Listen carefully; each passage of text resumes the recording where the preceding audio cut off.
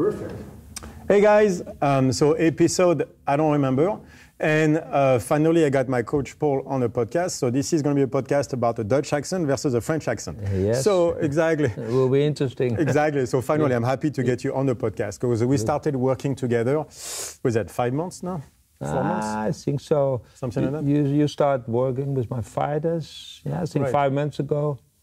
Then I got injured. You're going to help right, me with exactly. my injury. So that's how we met. That's so, how we met. Yeah. Terence started to work, Terence Said started to work with us. Like that Sunday, Funday, we show on there. And then so we started to talk. And it happened that Paul had a shoulder issue. Yeah. So what happened exactly back then? Actually, I got injured with training. Yeah. And how it actually happened, we didn't know really. But it was there. And it stays for a long time. I did all kinds of stuff. Because you always had the stuff, right? It was always kind of back and forth. Up and off, you know. And then it stayed for a long time. I couldn't really get rid of it. Normally, you know, I get rid of it. And then now it wasn't. So then we start working. Then you were holding the pads one day and clunk. Clunk. Yeah, and clunk means ow. Yeah. And so we started, and I was like, all right, I know that type of injury. Let me help you fixing it. We can probably get you back to a good level because there's a lot of stuff you could not do. Yeah. Like it was really hurting. Actually, it was really hurting and it's getting worse. So normally, you know, after a couple of months or weeks, it's getting down, but it's getting worse. And you helped me, man. So the thing was like, but Paul, that was the good thing. I'm going to explain who Paul is because then I was like, all right, I'll fix your shoulder. But what I really want is to learn how to kick because I've never learned how to kick before. So I did MMA and everything, but it was always toward what I thought was boxing. Turns out I wasn't doing that either. So I was a grappler. And but I knew who Paul was. And so I was like, please teach me how to kick, and then I'll help with your shoulder. So it actually turned out to be unfair because Paul trains me twice a week and I only train him once a week. But I was so happy with the stuff. I was like, oh man, show me more. And so I need to explain a little bit who you are. So you started. So you're Dutch, and then you went through the whole Dutch kickboxing. I'm 40 years in the game. So first as a fighter, in the 80s, like a long time ago. I had hair then, you know. Long time ago, I fought in Japan, but you know, European title. What was your weight class? My weight class was 61 kilos then. Oh, 61 kilos. 61 You're 135. Yeah. Yeah. Oh, yeah. So. And then so did you fight the Thais then? Some Thais. I fight Japanese. I fight Thai guys. Ooh. But a long time ago, it was different world at that time. So now the sport is big. When I was there, you know, to go to Japan was something like nobody could imagine. I got lucky actually, because I trained at a real famous gym at that time. Major gym, and they had the biggest champion at that time. You know, he set the standard for Dutch kickboxing. Robbie Kamen. He signed the contract in Japan, and they always sent a talent with him. So that was in the contract. So it was a smart coach. He said, you can fight in Japan, but we have to send our talents. So I got sent it with Rob. He had the main fight. I had a fight. I did good, and then they liked it, so I stayed there for 3 months, like in '88, long time ago. I fight 3 times there, then came back, fight, and then there was not really nothing to do there. I got in business, so I get to earn money. So my kickboxing career went off pretty soon. When I was 25, 26, then I really stopped and really getting charged. But I always stay coaching because I was involved, and actually I developed my coaching, and then after my business, and then after a couple of years I really focused on my coaching. I was thinking, you know, what do I really like in life? You know, doing business and working, or doing what I like, what's my passion. So I started coaching then, back to fighting, back to kickboxing, and then I stayed with Mature Gym pretty long time, and it was famous, you know, Remy Bojanski. Later, I was with Andy Sauer, and so I started doing that, a lot of fighters, and then I went freelance, so fighters could hire me, And then I did a lot of different fighters from different gyms. Just kickboxing, or did you go boxing as well? No, just kickboxing. I was really like kickboxing, Muay Thai, a little bit. With Marco Piquet, I did Muay Thai. So I was on the striking side, you know. And then later, a couple of years ago, like 6 years ago, I started to get into MMA with Melvin Manouf. Yep. He was always with Mike's gym, and then... So you were and then coach. He asked me for the last couple of years, he said, hey, really, can you help me with striking for my MMA? And then I get in MMA. So now I do a lot of striking in MMA, not the ground game, that's different people. Yeah. So, but I'm a striking coach in MMA. So we did do that, and then... All right, I want to backtrack a little bit, because you lived in Japan for 3 months. Yeah. To fight there. Yeah. So you trained there, lived there, fought there. How was that? That was... Because at the time, like, it was unheard of, right? It was a different world, because there were no foreigners there. I was in an apartment with 2 Thais, his trainer and a Thai fighter. Yeah. They put us in an apartment so they could let us fight in different matches there. So I was there. Yeah, it was different. There was nobody, no Westerner. So everybody, when you walk on the street, all the little school goes, ah! You know, and want to have pictures, and that was funny. Now Tokyo is totally different, but it was different age, you know. Because we're talking the 80s. So you were with Rob Kamen, who's one of the biggest legends of the sport. Because not everybody knows that side of kickboxing, because like, for example, we have a lot of people from the US, and kickboxing in the US, they had their own version, but not like not like kickboxing like here, with the knees, with the, no padding and everything. Actually, it was connecting at those times a little bit, and Rob was even, he's quite famous for kickboxing in the States also, because you had the WK, that was a full contact system. And they connected with the European kickboxing organizations. So he was actually the first European champion, I think, who fought their champion and won. And so he got famous in the 80s, also in the States in kickboxing. Well, Rob Kamen was one of the greatest of all time, if not the greatest in a weight class, because he fought the Thai, he fought everybody. Yeah, for sure. Yeah, he set the standard, I think, in Holland, you know. And was he like your coach, your training partner, your friend? No. We had the same coach, but he was the champion at that time at the gym. I was just coming up, first as a fighter. So he was, rock God. Yeah, exactly. Everybody wants to be like him. That's cool, though. So that was good. Growing up watching Rob Kamen fight in front of you in the same gym is a pretty cool. Yeah, that was great. It was incredibly. Actually, that time the gym was like world famous. They had the biggest champions, in all kind of weight classes. They set the standard. Lucien Cabin training, some great names. Fred Royers. And after that, it became the Sakuriki gym was.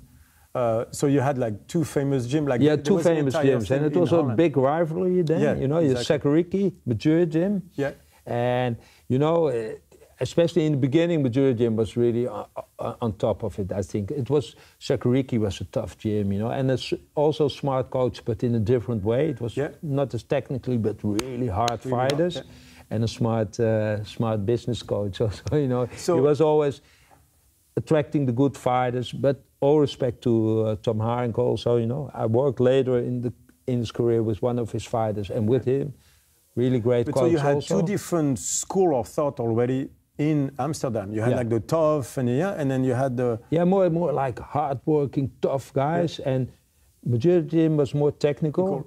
Also, of course, tough, because when you're on top level, you have to be tough. It's kickboxing, no one is ever soft in that one. But Sakuriki was well known for his toughness, and we were more well known for the tactical side. And I have to ask about this, because Amsterdam is not a huge city. Holland is not a big country. But people might not know this, but Holland had with Thailand, is the empire of kickboxing. Like, you know what I mean? Like, I have to correct you there. It was for a long time, but now the sport is worldwide, and there are it is so worldwide. many. Okay, you still have all the heavyweights, or 90+% of the heavyweights. Yeah, Dutch people are big. Don't get me wrong. Dutch people are big. That's why we're good in heavyweights. Right, Thais but for the longest time, Holland ruled kickboxing with the Thais. Don't get me wrong, but the Thais were lighter, like 60, 65 kilos above. It was mostly Dutch people. If you look, like the greatest names. Yeah, we had so many great names. Right, but so also in the lower classes, you had, of course, Ramon Dekkers. You had Dekkers was that was but we had more. I forget a lot of names. Probably. No, but that's sorry about that. But you had. I mean, don't get me wrong. You guys are very active as a culture and everything, but it's still a very small country. It is. You have ruled kickboxing, maybe not anymore. Yeah. Because now it's more widespread. But for the longest time, you own kickboxing with the Thai. So, and you like. Do you know, what is your idea on that? Why is it that you guys were so good? The thing is, I think we got lucky. We got some really, we were a karate, judo country, you know, and we were good at judo. that. And then in the 70s, we had some people that connected with Muay Thai and Japan kickboxing. And luckily, they were talented coaches, and they had some talented fighters, and they put it on a level. I always compare it to our soccer, you know. When we had the luck that we had Rinus Michels and Johan Cruyff and Van Hanegem. And, you know, you had to have a couple of talents and then good coaches. And they bring the whole game to that level. And now suddenly that's the standard. And everybody is moving from out of there. And then there are coming new... You know, there are examples, and there come new coaches in Brabant. You know, you get some great coaches. They see that, we want to do that. And now the level is there. And now everybody's moving from there. And if you don't have that, the level stayed there. You stay, you know, a little bit there. We got the luck that in the 70s, some really talented, good coaches connected with some good fighters, and they put it on a level. And now that's the platform. From there we the French had good talents. They didn't do that. They do at all. Like judo. Like at some point you see them win and then they always fall down. Like, don't get me wrong, cockiness usually gets you because they get very arrogant. That's what happened with Dutch kickboxing also, because we ruled for a long time. We got in my opinion, that's just my opinion. We got a couple of years very cocky. We knew it all.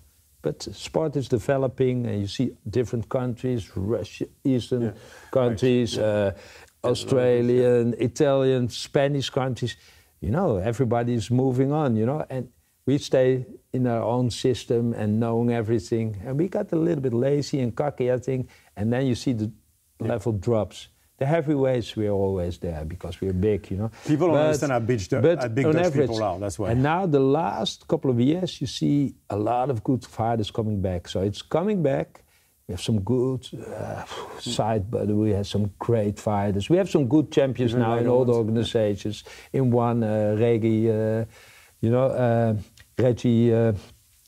forget his name. You know, but we have some good fighters. Even lighter weights, you mean? Not just the super heavyweights. So we're getting back in the game again, but we were low for a long time, I think. I think for almost... But because you stayed on top for so long, though, like you were the country, because even the Thai, if you look, like they used to rule the lighter weight classes, and then, but like all those places, they have a tendency to stay within themselves. Like, for example, I've seen that with Jiu-Jitsu happen, especially with the gi, where in Brazil, you had the Brazilian championship was more important than the world's. Because if you won Brazil, you were the king of the world, right? But then they started to change the rules because they didn't like leg locks or, stuff like that. Well, I think everybody wants to protect their own little game, you know. So now you're good at your game. And you want everybody to do that. People from other countries. And so you're protecting a little bit. Everybody's moving on, and you make your own little organization. You only invite Dutch champions. You leave the good fighters out, you know. It happened a little bit, in my opinion, with Glory, you know, too much.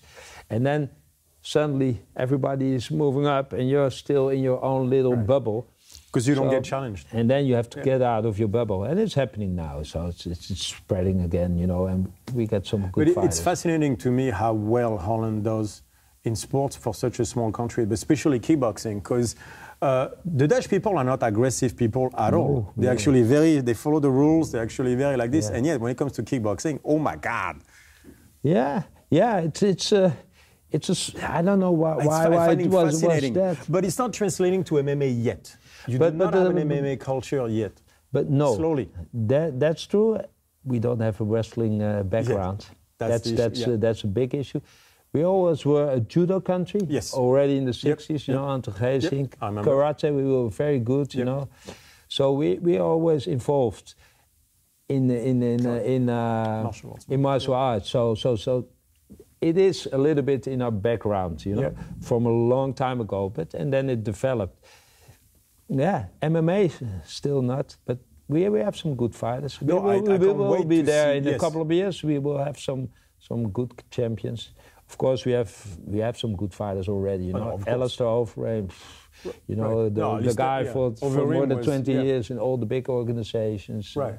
We have some champions, but not really on top. But I can tell, because the grappling is not following the kickboxing. Like Alistair Overeem, those were just monsters standing up. Like those were big dudes. We have some real good grapplers. Actually, you know, in one, the guy, the champion, names. I suck with names. So So we have some good grapplers. You know, the grappler is not the problem. The wrestling will be the problem. I think. Wrestle is the base for MMA. Yeah, you really need that. If your wrestling is not up to level, you come a long way, but this small top, there you need the wrestling, in my opinion. And you have to train it and learn it. And there's very little wrestling in Holland. It's interesting. Like, and the level is very low. Yeah, we had some good wrestling also in the 70s. But it went out. Not too many people doing it. It's. Once those kickboxers, like, so you're going to need a few years, but once a wrestling background can be developed in Holland, with the level, the talent of kickboxing, because the Dutch can move well, like they have footwork, they have all that stuff. When they can start to put that within MMA, I think so. As the heavyweights, it will be there. It will be there. It will happen. I know a couple of trainers. They're already involved with some good wrestling. You know, good. It will happen. We're busy with it, and so it will be there in a couple of years. Once we add that to our game, I think we will be. Because like people in the US, for example, start to know about Rico because he was on the Joe Rogan podcast and everything. But you guys don't understand how big the Dutch are. Rico is 120 kilos, so he's like 265, lean, like fight shape. And he was already, I saw him fight when he was 19 years old. He was already huge. So, but that's nature. His legs, his legs, his calves. Once those guys are good at wrestling and grappling, once the super heavyweights coming, like the heavyweight division, you're going to have like 5 out of 10 guys will be Dutch. Because once the striking at that level, oh my God, you guys don't understand how well they move for that weight. But you should be first get your ground game together. That will be the best game. Of course, we're a kickboxing country, so we can change. But I think it's more difficult from transferring from a striker to a ground guy than from a ground guy to the striker. So in the couple of years, you will see that first people will their ground game, will develop their ground game and then become better strikers. But you'll have guys that'll come with both, because you see that in MMA at first, they were either grapplers or strikers, and then they try to, and then that never really works well. But now you have guys that develop their wrestling, and then they have the ground game, and then they have the striking coming at the same time. We'll see this in Holland. When it happens, those super heavyweights, it's going to hurt. Still, but that's my opinion. Still, I think you really have to specialize first in one thing and then grow from that and add the other things.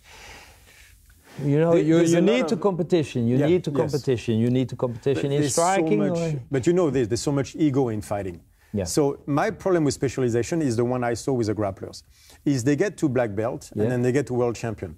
Then they go into boxing and they don't want to look at it like I'm a white belt now.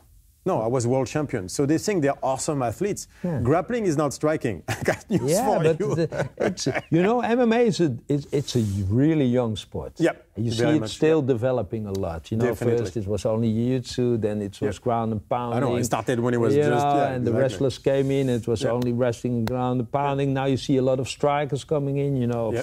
And the leg lock guys are not even there yet. Yes, and now the leg lock. Of a couple. So your attitude have to be different now. Right. You can be, hey, then you're a world champion grappler, which is great, or world champion kickboxer, or world champion wrestler. It's not wrestling, it's not grappling, exactly. It's not kickboxing. All great sports, all respect for all the champions in those sports. But when you're MMA, then you have to put it together, get your ego down. Exactly, and you bring it back. You're a champion, whatever. Doesn't matter? Yeah, exactly. And then go back to... Ego is such an issue to deal with in fighting. That's still the number one. Ego is always... It's a big driver. Yeah, exactly. And it's a big opponent also. Yeah, exactly. That's what holds you back. But so I can't wait to see the touch coming up. So you started training me. So I was fixing the shoulder like they know how, because it's always the same. You've done a lot of rope pull and rope push. Yes, I know. I dream of those. Yeah, we got into more like you taught me to kick. You're teaching me to kick, and including boxing and stuff like that. And for me, it was fascinating because I thought I had footwork and I didn't. No. You making me work non-stop on footwork first, which was interesting because at the same time I started to do the sprinting with Janina. Yeah. And so we saw a lot of common ground between the two to the point where I want her to do kickboxing and I want the kickboxers to do sprinting. Yeah. So most of your stuff was like through the feet, basically. That's mostly what you're teaching me first. That's what I find interesting, you know. Through the years, I start realizing that everything is from the feet, and it's the little push, you know, the feet work. Yeah, we have to stand up to let you see. But I did some education, you know. We had to figure out how what muscles are you using, you know, for the power programs, you know. That was in my education. So I was thinking, it's a whole chain, stretch chain from feet, knee, hip to your arm. So it's a lot of feet pushing. When I punch, I can only stretch my arm, but when I push from out of my back foot, bam, I give a little bit more power. And it's the same with the kick. So you're always pushing. Now you're going to sprint. Hey, what is sprinting? It's bam, bam, bam. It's the explosion from the foot. There you go. And then you transfer it to your arm, to your leg for a kick. So then I find, you know, the connection. Hey, sprinting is a little bit the same. And also the attitude I like, because when you sprint, it's always boom, boom. You have to go, you know, you cannot go. That's something you told me so many times, is that people, like, they start slowing and then try to ramp up on a kick. They start small and go, you see whereas it. what you want is instant. And it was funny, the gym where I trained developed a little bit in that working load. I say, you know, it's like boom, boom, boom, and I like. Think fast. So we got the discussion with that. That's why I left the gym also. You know, doesn't matter. You know, different opinions can happen. It's not a problem. There are different ways always to do things, but you know, I like this explosiveness. You know, and you have to think explosive. When you're fighting, it's all, and especially in MMA, it's not a working sport. It's a momentum sport. You walk, you move, and suddenly, bam! You have to be there, and then you have to combine or wrestling make a takedown. And once you're on the ground, even when you're on the ground, you're in position. You have to explode to get out, you know, to pull in. And you see that when you specialize, you can get away with that a little bit more. Like in Jiu-Jitsu, they slow down because they control position and everything. But in MMA, you can't do that because the strike's coming. So that takes you out of the stuff, and suddenly you have to be able to respond way faster. So I always like that approach that you have versus that diesel like going up, which a lot of people advise. But then again, I have to interrupt you. Then again, there's a lot to say for different things. You know, you have different ways to become great. But on the end, I think explosion is pure. When you have the pure greatness, all the guys will be explosive. You know, the working guys. You know, the diesels. Yeah. They will be good, but the special ones will be always explosive and have good timing. So, but there are different ways to do things. Yeah. So a lot of people like that working pace. You know, make people tired. Just drag them out. I can tell you that. And you get away with that for a long time. But I think on the end you get there. But this last little step to become a real champion, you need that. And that's my approach. That's my opinion, at least. And I like when you said that. What you liked also about sprinting is the mental approach to it. Yeah. Like they have to think fast. Sprinters are very emotional. Trust me on that one. Yeah. And he knows. I know very well. But it's crazy how it fascinates me. That's why when I started training with Janina, is what interests me the most is that approach to everything is bah! Like when she sprints, she's gone already. She doesn't go like, I'm taking a step forward and then I'm going. It's not like, it's almost like unconscious, she's gone. Yeah. It's like an insect, you know, like just as a reflex, boom, she's gone. Yeah. There's a way of thinking there that I find. I try to explain it sometimes, but you see in characters also. You have different characters. Yes, definitely. You have some flex. There's a personality. You know, personalities. They're like, you know, and when you hit them, so hey, you know. Or you have people and you hit somebody, boom, they're there. You know, explosiveness. It's a character. It's also physically, you know, where you're fast twitch guy, you know, you will be different than the slow twitch guy, or in between. You have all those twitches in between and everything, but. That's one thing, but still there's always this little... You can train some of it. Yeah, you can train it for a little bit. You know, there are people really not like that, but you can train it, and there are different ways to train it. I try always to figure out how I can get there, you know.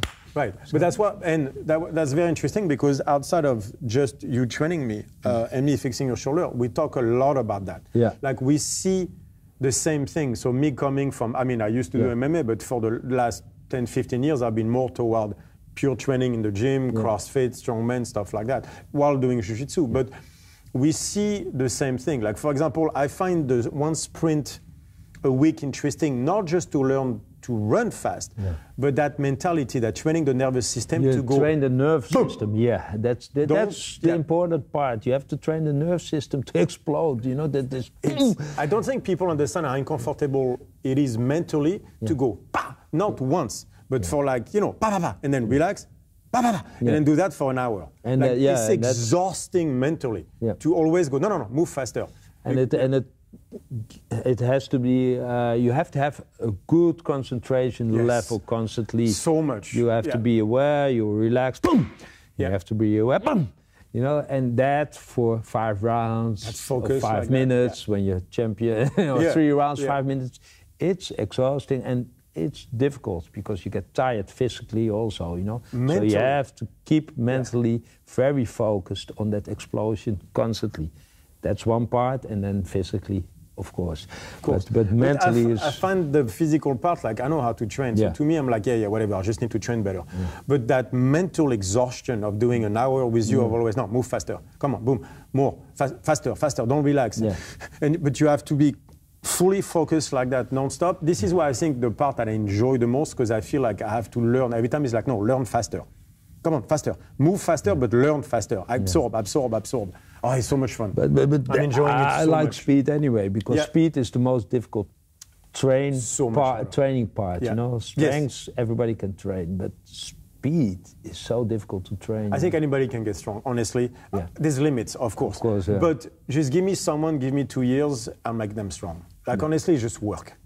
It's not, you know what I mean? Like, to be fast like that, and to remain like focused while tired. Because I've seen the way you train me is first get tired, and now the real work starts. It's like, no, keep kicking, come on, pay attention, and don't lose the technique. No matter how tired you are, I don't care if you kick slow, kick faster, first of all, and then don't lose the technique. Yeah, that's a different part, of course. When you get tired, the technique goes out of the way. You know, you're gonna try figure out ways to do it. But the thing is, you have to stay technical because then you last longer. But that's also mental. It's so much mental stuff. Mind fuck. That is totally. Yeah. You know, people gonna work harder when they're tired, and they have to let go mentally, and stay in the technique. But we saw the same thing in sprinting. Yeah. Where if you tighten up in sprinting, you don't go anywhere. So it's that relaxation while you're dying. That's why I like sprinting so much, especially the 400 meter and the 200 meters already. Yeah. Because on the first 100 meters you can do on your lactic system, you do one breath and you go. You know, maybe of course a couple of breaths.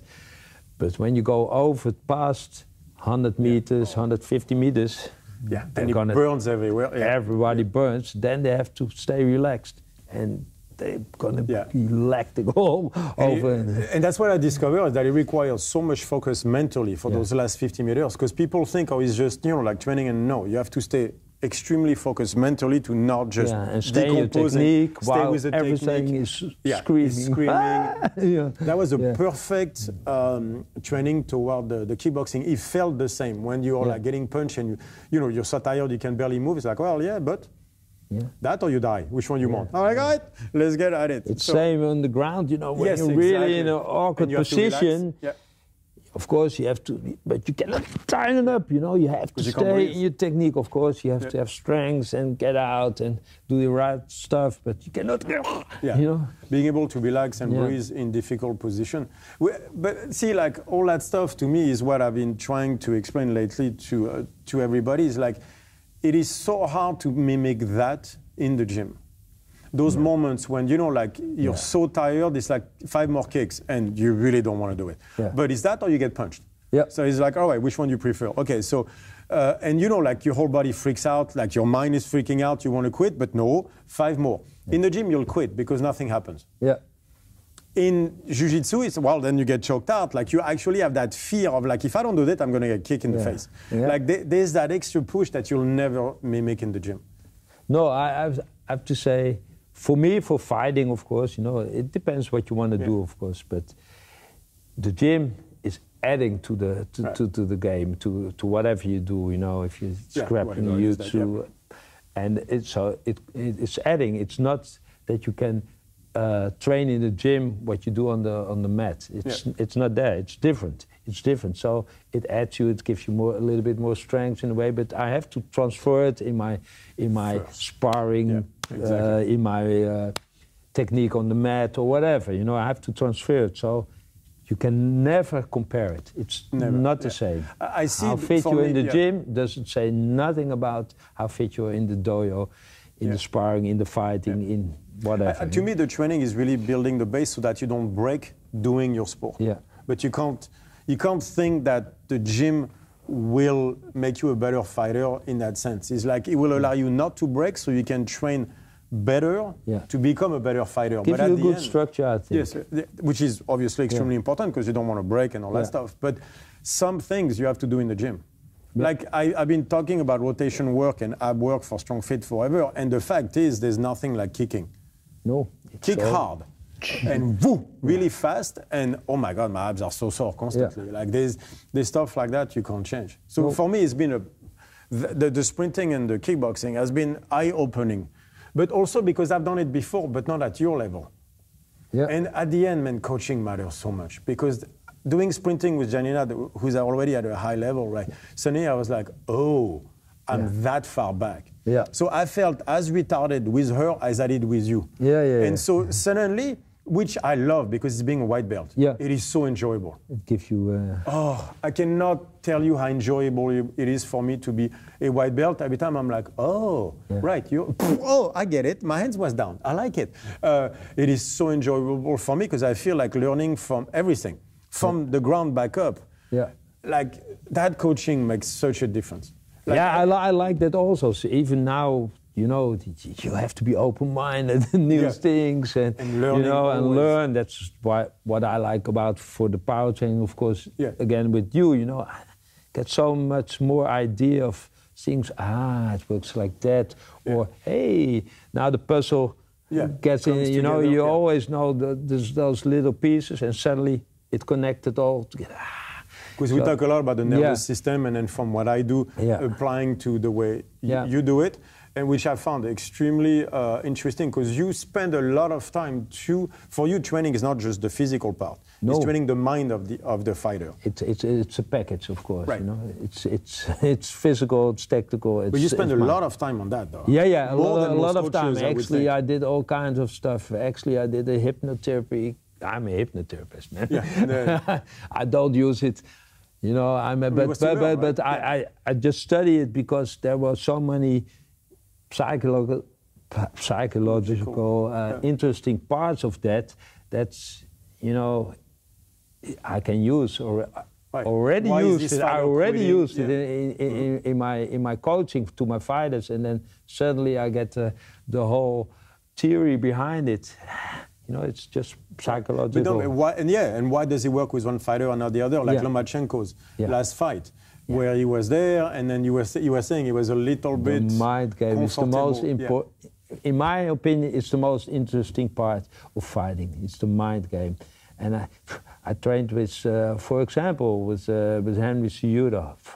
Henry Cejudo. Yeah, that's mentally for me, it's one of the strongest athletes I ever saw, and I got some real great ones. Andy Sau is also mentally very strong, but can be off sometimes, you know. But when he's on, that's mentally also strong. So I got the luck to train with some people who are really mentally next level, you know. So, but I like that. And why is somebody so strong there and somebody with the same talent not? You know, what happens? What, you know, what's the difference? What's happening there? And can you influence that as a coach? That's for me important. Can you train it? Can you train it or influence it? You know, trigger it? Because you can train it, of course, but it also has to be triggered in someone. It's there. I think it's almost in everybody. It's there, but then it's a longer discussion. Honestly, that's the greatest question. Is how much of an influence can we have? How much of it can we train? Yeah. If we understand the nervous system correctly, can we trigger certain things? Because I've seen things here through our training session where we put some emotions out or stuff like that leads me to believe that we can have a bigger influence there than we think we can. That's a long conversation. I think so. I like to think so. That's why I try to develop there, because, you know, you have to develop. You have always to find a way to perform on a higher level. So I think there's a lot more to gain there. You know, the psychological side. I think training the nervous system is something that is not looked at correctly right now. I think we can do more. It was funny because when I was there in the States, they were really busy with that part also. You know? I don't think they understand it correctly. Okay, you know, I don't go there. I worked with some great people over there. I was really impressed. Also, they were all so busy with nerve system, you know. So and that's what I like. When I met you, you were also there. So I picked it up there, and then I came to here, and nobody here is even thinking about it, you know. And then I met you. Suddenly somebody was there, and he's talking that language. I said, hey, that's interesting for me. That's interesting. The nerve system is probably. I think that's where a lot of the answers are. Honestly, like there's a lot of work to be done in there. Like there's so much we don't understand. Yeah. But I still don't understand a lot. I don't understand it either. Yeah. I just seen the results on certain things where I'm like, there's something there. Sometimes I just know it's there. I can't tell you why. I mean, I'm starting to get some educated guesses, but I've seen the results, so I know it's there. But for me, it's a lifetime of. I've always been fascinated with martial arts and learning, and like training with Julien was a learning experience because I've never seen a sprinter in front of me and how fast they actually go. On TV, it looks slow. Trust me. Compared to when they're next to you, you go, shit. You have no idea the stuff they can do. Like even their foot drills, when they're next to you, you feel like completely unathletic. It's crazy. It's crazy. But I had that feeling with John Machado, the same feeling I had training with you. Is that moment when I'm learning, and it's that, you know, like you hear the angels talking to you, because that learning feeling is so, for me, is what motivates me to go forward. Yeah, of course. So I'm enjoying this so much every time, feeling like a white belt. I'm like, but you know, like white belt, but then you get it. Not just getting, you go like, oh, I felt that. Yeah. Like when you talk about, oh, I felt something there. That's the interesting part. That's always, I try to explain it to when I train somebody, suddenly it's there and say, okay, you felt that? Yeah, I feel it. Yeah. Okay, now stay in that feeling, remember that feeling, you have to feel it. But yeah. That experience is so much fun. Like I have to say that it's been so much fun. Like every single training session I do with you, like 2 hours later, I'm like, I'm really excited. Sometimes I can't sleep at night. It is such a great feeling. I have the same reverse, but that's the whole attitude of life, isn't it? About learning and everything, be open and say, hey. And then, but that's what I like, because when I was making you do the rope pulls and everything, at first I could tell that you were doing it, but also thinking, so what am I doing exactly? What am I trying? Oh, I feel this. I could tell, like you were going through your mind as to why I was making you do it, how did it feel, and every time you came back, you had learned something. Yeah. So I know we have the exact same attitude toward learning, because I could tell at every session you were doing a bit better, going like, I get what you're asking, let me try again. And then every time you made progress. Yeah, that's what I think is important for me as a coach, is important, is to explain why I do something with whoever. I train just like beginners. I train from top fighters to really business people and just normal people. So I like that range, especially because that's the same attitude as the world champion, You have to learn. But I always like to explain everything. I'm doing this because... I'm the same way. I do that. I see a lot of trainers that just give you a technique or whatever you train, Just say, okay, let's do a left-right in my left-right, okay. Why you give a left-right? There's a reason why you give a left-right. That's basic. Or left-right, left hook, right low kick. There's a whole mind, a whole tactically setup. Yeah. The left-right, left hook, right low kick came from somewhere. It's the reason. You have to. And it's too host. And there's, Dutch kickboxing is about that. You distract there, you follow with the low kick. Once it's, but how? There's a reason that you do that combination, and if you don't explain it, it's just Well, but this stuff nobody knows what you do. Left, right, left hook, right low kick, which is really the stuff that I love that you explain to me is like if you just low kick the same leg, the guy will actually take the pain. But if you distract him and come back, then it's done. But that's nerve system also. That's a nervous system also. That's nerve system also. Yeah. If you hit somebody with one technique so many times, but he can take it. Yeah. Suddenly he's going to adapt how much pain it's going to do, how much it's going to hurt him. He's just going to adapt it. So you have to distract him from that and then come back to the pain. And then he falls. And then it's collapsing off. Yeah, so technique is not just left kick, right hook. No. It's distracting. It's so then you come back. Story. As a learning experience, it is so fascinating. Like every single session, I'm excited because it's not just a training lesson. It's a learning. For me, that's life. I try to learn whatever. It's not always. But every day, I want to have learned something. Maybe from the grocery. Somebody tells me a story. I think, hey, that's interesting. Yeah, that makes it so much fun. You're a learning machine. I've struggled in Strongfit for trying to come up with rotation work. Yeah. And like at this stage, I'm like, fuck it, do kickboxing.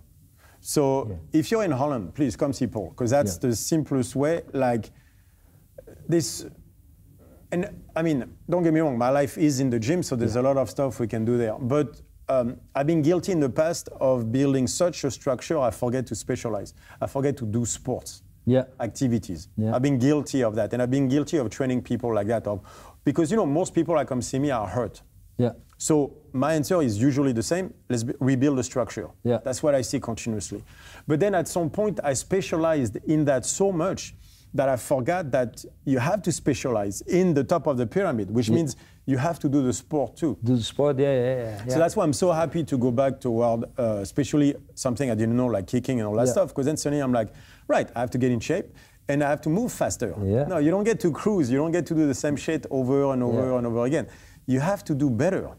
So kick faster. I'm like, fuck, yeah, right, you're right. And so now my training has changed because now suddenly I have to specialize into a physical activity. So kicking, boxing, grappling, sprinting.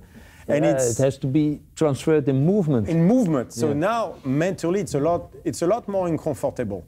Mentally, because in this stuff I'm like, hands up, fuck, I forgot again. And so every time I'm like, but it's... And you have to stay relaxed. And with all that information you got, you have to stay relaxed. And then he's like, no, relax, just kick. I'm like, yes, I'm trying. But at the same time of having the base not getting hurt, because when I didn't pay attention, my right shoulder starts to hurt. So suddenly I have to have the base of the pyramid and the top.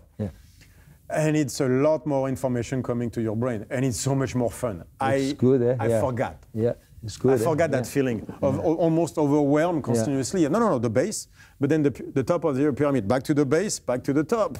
But that's what happened anyway, you know. I think when you do one thing a lot, you know, and you never add things to it, you get complacent, you get lazy. Yeah, you get lazy and I think if you don't have that feeling of being overwhelmed a little bit, you're being lazy. If you're not overwhelmed, you're not doing the work. Like you're supposed to go like a little bit. Yeah. You know what I mean? Like you have to cross the border a little bit. Little bit. You know that feeling of a white belt, like, oh my God, this is too much? Good, then you're learning. If you feel it's too much, you're probably learning. If you don't feel it's too much, you're probably not learning. Out of the comfort zone. That's the, you know. That's the thing. We'll do more of this. But in the meantime, where do they get in touch with you? You can get in touch with me with just Paul Lamoth. At gmail.com? Lamoth Training and Coaching. You get two sites. And there's a phone number, or you can go in my Instagram, you know, Paul Lamoth. Or just DM me at Facebook or Instagram, Paul Lamoth. We'll put all of this. That's the most easy one. We put all of this on the podcast, on the link tree and everything. We'll have all the stuff. Alex is in the back. He'll put all the stuff for Paul and everything. But do me a favor.